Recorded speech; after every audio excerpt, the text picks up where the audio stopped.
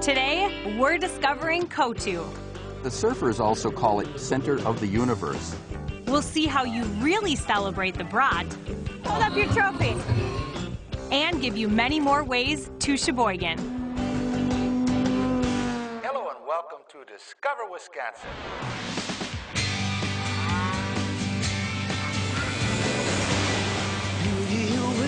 Around each bend, the enchantment never ends. For every season there's another reason for you to come discover Wisconsin. Hi everyone, I'm Emmy Fink. We all know Sheboygan is the brat capital of the world, but you'll be amazed to learn at what else there is to do right here in this lakeside destination. Many people are surprised to discover Sheboygan's maritime lifestyle along Lake Michigan's shoreline, midway between Milwaukee and Green Bay. One of the first things to do when you get to Sheboygan is head to the lakefront, and there's good reason why. The Sheboygan Harbor serves as an ideal marina, perfect to dock your boat or simply stroll along the boardwalk. There are plenty of shops and places to just sit back and relax. And for a lakeside overnight stay, you might consider Blue Harbor Resort. Simply beautiful. Lake Michigan and the Sheboygan River play a vital role in the community, not only for its residents, but also for its visitors.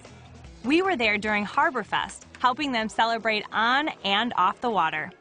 On land, kids discovered their own entertainment. 1, 2, go! And everyone admired the rugged skills during the Shears Lumberjack Show. I'll have to give that a try sometime. On the water, I jumped right into the little boat race as part of the Coast Guard team. Go! This is one competition I took very seriously. Come on, come on! Whew. After that little excursion, I needed to give my arms a rest. So I hopped on a boat to take in the open water and learn just how important Sheboygan is to the sport of sailing, and not just in Wisconsin. We started with a grassroots effort a couple years ago to get women's match racing into the Olympics, in the 2012 Olympics. And by starting here, it kind of snowballed out into the international community. Yeah, we were able to get it into the 2012 Olympics. How big of an accomplishment is this, and for these women that really live and breathe this every day? I think they really like it. I mean, we've got a lot of activity. The girls that you're seeing here today are kind of well, there's a couple teams from Brazil that are striving to be the Brazil representative in the Olympics. Watching these match races up close and personal gave me a whole new appreciation for this sport. The rules, strategy, and skill needed to compete were more complex than I could have imagined. Fortunately, Rick gave me some pointers along the way. And when they're sailing like that, boat 5 is actually, the wind that's coming off the sails is disturbing the wind that's on boat 2's sails. Oh, okay. Yup, there's definitely an art and science of racing a sailboat. I wanted to learn even more, so I went to another expert with a pretty important job. Match racing, which you're seeing here, is just one boat against one boat. It's like wrestling. And in wrestling, there's moves. If one person does one thing, they go for a shoot, then you have a counter move. And depending on the counter move, you have a move to that counter move. And I come in and train them all the moves. So we teach them how to handle their boat, how to go fast, and how to be killers. I'm just having a look over my shoulder right here. We get the action coming right into our living room. What is this like for you to watch this after you've trained these women for a few days? You know, I'm noticing, a little more rudder angle there, a little more weight there, maybe turn there. I'm just invested in the science of it all. Sheboygan and the entire state of Wisconsin should be extremely proud of getting this women's sport into the Olympics. With the generous support of Terry Kohler, the Sheboygan Yacht Club, and the U.S. Sailing Center in Sheboygan, these women will be competing for a spot on an international stage for years to come. Wondering why Sheboygan is such a hot spot in the sport of sailing? Just log on to discoverwisconsin.com and hear more expert information from Dave. We're heading back to the water later in the show to see if I have what it takes to sail. And we'll go surfing. Oh yeah, surfing. But coming up next, we're celebrating big time in the bratwurst capital of the world. Stay tuned. Awesome, congratulations. Thank you. How do you Sheboygan? We're giving you ideas on Discover Wisconsin. While not everyone in the United States may know what a brat is, or even the right way to pronounce it, if you live or vacation in Wisconsin, odds are you've sampled one in your lifetime. Puts down 14 bratwurst today. Your winner! Thousands of people converge on Sheboygan during this annual event, and it's been going on for years. Well, it's been going on since 1953. This is our 58th year of Brat Days. Eat! Chew! Can I ask how many brats you possibly go through in this 4 days? I would estimate it's going to be about 15,000, maybe a little more than that this weekend. It's amazing how many ways Sheboygan finds to use the brat. Everything from brat tacos, brat egg rolls, and brat jambalaya. Spicy. The brat capital of the world not only eats a lot of brats, they make a ton as well. We went behind the scenes at one of Sheboygan's award-winning brat companies. The brats are special because it's the same formula that we've been making since the early 40s. Chuck Miesfeld was the first sausage maker that came up with the formula, and it hasn't changed much since. Well, we didn't get any of the family recipes from Eric, but the secret's out on Miesfeld's, as they make over 5,000 brats a week during the summer. Besides their traditional recipe, they craft over 30 different flavors, and the flavors just keep coming. Every year we have a contest, and people can decide what they think would be the next new flavor, and we picked 2 of them. This year it was Hawaiian and bacon cheeseburger. There are so many flavors and recipes you can make at home, it's enough to make your head spin. Log on to our website and choose Sheboygan as your destination for links to all sorts of recipes. And if you're looking for something other than brats, Sheboygan has that too, like Frankie's, where they boast a 12-inch hamburger. This I have to see. So I saw, but regrettably, I did not conquer. And if you want some authentic, honest-to-goodness Italian food, Stefano's is the place. So typically you're not going to just see spaghetti and meatballs. This is authentic Italian. What does that mean? Well, they don't eat meatballs on spaghetti in Italy. They eat meatballs, but they eat them as a second course. And they eat spaghetti with tomato sauce, but they don't eat the two together. But if somebody wants it, I make it for them. They're coming back, they love this place, but part of that is because you send your employees to Italy to learn those traits. Right.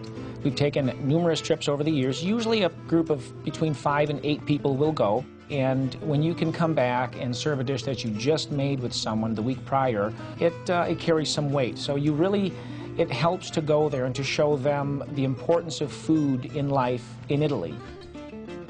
I couldn't wait to sample the dishes at Stefano's, but it ended up that I was going to have to work for my meal.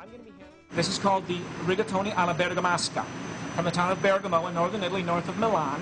My son had it last year in June. We were there visiting, and he loved it so much, wouldn't share. But we got the recipe. We came home, we put it immediately on the menu.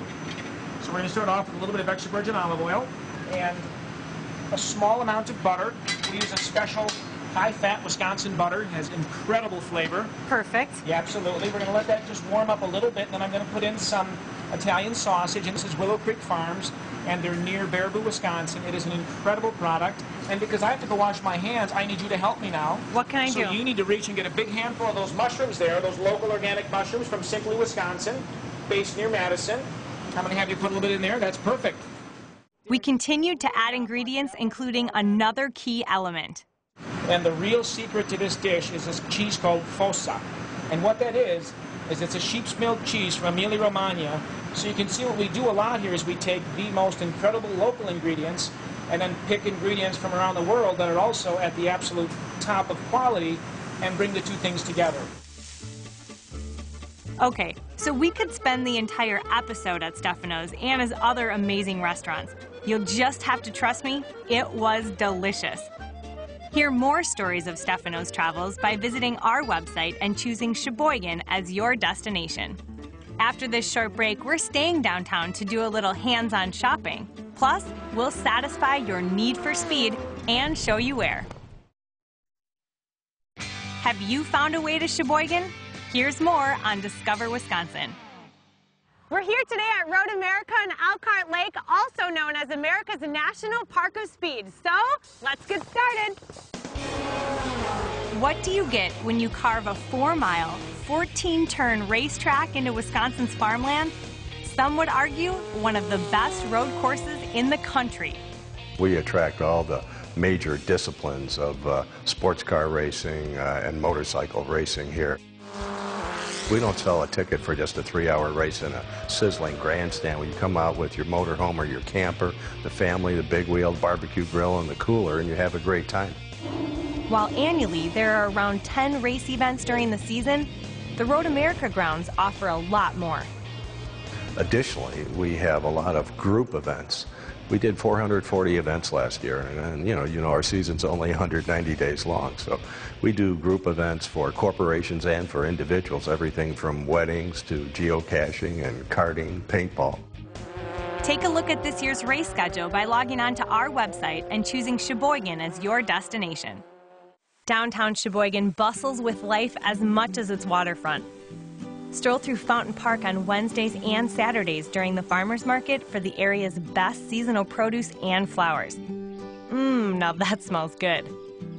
Expect the unexpected at the John Michael Kohler Arts Center, an internationally renowned sanctuary of amazing works, performances, and activities. Stroll through the Four Season Gardens, wander through whimsical galleries, or take in a world-class performance. And don't forget the best part, the restrooms. Come see why ABC's Good Morning America touts them as America's best bathrooms. Admission to the Arts Center is complimentary, so it's definitely a must-do. Evenings are electric, as the Stephanie H. Weil Center for Performing Arts brings in classic films, concerts, and special events. Designed in a Spanish colonial revival architectural style, it portrays an atmospheric movie theater of the 1920s. And if shopping for that truly unique gift sounds appealing, we found an intriguing place. Oliveview 426 may appear to be a simple bath soap and lotion store, but the founder decided to make it a hands-on experience. Caitlin, I am really excited. I have never before made any of my own cosmetics, soaps, or lotions. So this is really exciting. So how do we get started? Well, it's really actually easy once you know what you're doing. It's a lot of the ingredients that you can get right out of your kitchen cupboard, believe it or not. So what we're going to start with today is what we call glycerin soap. We've melted this down, and now we're going to add some of the items that you picked out. You wanted some product that had a little bit of an exfoliant, so we selected some walnut shell powder, and then a few of the blueberry seeds just for some added texture. How did you get started in all of this? Well, it started from a need. I had a gentleman friend of mine who got burned building a track, and so the nurse didn't want him using any store-bought products because she felt it was a gimmick. She wanted something that was actually going to help heal. So she gave me the recipe for a lip balm base, and I went home to make it. So I followed the recipe, ended up with about 500 lifetime supplies, and thought, what am I going to do with all of this? And from that, now you have this store with how many products? We're up to over 120. We started with 5, and we just slowly add more and more. We experiment and learn how to do it and add it to the line. All right, now you're going to be able to go ahead and just pour that. Being careful because it's a little warm. Perfect. Learn how to customize your own cosmetics and products by visiting discoverwisconsin.com and choosing Sheboygan as your destination. But I definitely recommend coming into the store. This has been a blast. Thanks, ladies. When we come back, we finally find the perfect wave for some of the best surfing in the country. No kidding. We're finding out how you Sheboygan today on Discover Wisconsin. Earlier in the show, we learned that the Lake Michigan water near Sheboygan is a sailor's dream. But to find out even more, I asked for an outsider's perspective. So sailing is truly your life. You live in Connecticut. What is it like for you to come to Sheboygan and see how the lifestyle is here? Yeah, it's fantastic. You know, the best thing about sailing is that you get to go all kinds of different places. In fact, here in Sheboygan, there's 3 or 4 different locations where you race, and each one of them is different. Sometimes we're out in the lake and it's wide open and big waves. Now we're right up against the shore here, where you know the land becomes a factor. So it's great. Watching all these lady competitors inspired me to give sailing a try. Should I pull it towards me? Yes. After serving as skipper for Maggie and Darby, I thought I was ready to try sailing on my own. So I enlisted the services of Matt, who is the lead instructor for Sheboygan Youth Sailing, to show me the ropes. Here we've got a 420 sailboat. It's a 2-person boat. This itself is the hull. On the hull we've got a rudder. This is what we're going to use to steer the boat. You're going to control the rudder with the tiller. Next, we've got the mast. Yeah, this is the smaller sail on the front of the boat. Okay. The boom is right here. It's what the bottom of the sail goes on. And then we've got the main sheet. Matt went on to point out everything about the boat. I was pretty sure I was catching on. I think we're ready to go. Let's raise this boom and get going. I think we should go to an easier boat for now. How about we take you out in one of these nice little beginner boats here? Does it have a boom? So I needed to downsize a little bit to get started. But I can officially say I'm now a sailor. Don't let go of your tiller. Sailing's not the only thing you can do here at the Sheboygan Lakeshore. Let's give paddleboarding a try. It's true. Lake Michigan, especially in the Sheboygan area, offers plenty of recreational opportunities. But would you believe me if I told you that surfers also flock to Sheboygan? Lake Michigan is 22,440 square miles of open water. It's not a lake, it's an inland ocean. But the best part is we've never had a reported shark attack. We've had plenty of frostbite, but no shark bite. And, did he say frostbite? He sure did. That's because the best waves in Sheboygan hit between September and April. So you better bring your dry suit. To celebrate the beginning of the surf season, Larry and Lee Williams began the Dairyland Surf Classic every Labor Day weekend since 1988. It's a gathering of the tribes. It's surf clubs from throughout the Great Lakes that come together in this aloha spirit, this sharing and caring that is somewhat a Midwest attitude that we're proud of our beaches and we're proud of our waves. Go! The competition is fun, but it's more so to get together and hang out with friends and share stories and stuff. We've got some people from Hawaii, California, Florida, Michigan, Indiana. A bunch just showed up from Lake Superior, and they come in from all over. The waves weren't too fierce when we were there. Okay, I admit they were non-existent, but that didn't stop the event from being a blast for everyone, as they competed in all sorts of other board events on Lake Michigan. They all knew that this is just the start of the surf season, and it wouldn't be long before they'd be riding the Big Mama, as surfers call it. As you can see, there are hundreds of ways to Sheboygan. Just go to discoverwisconsin.com to check it out. I'm Emmy Fink, and join us next week as we continue to cowabunga throughout the state.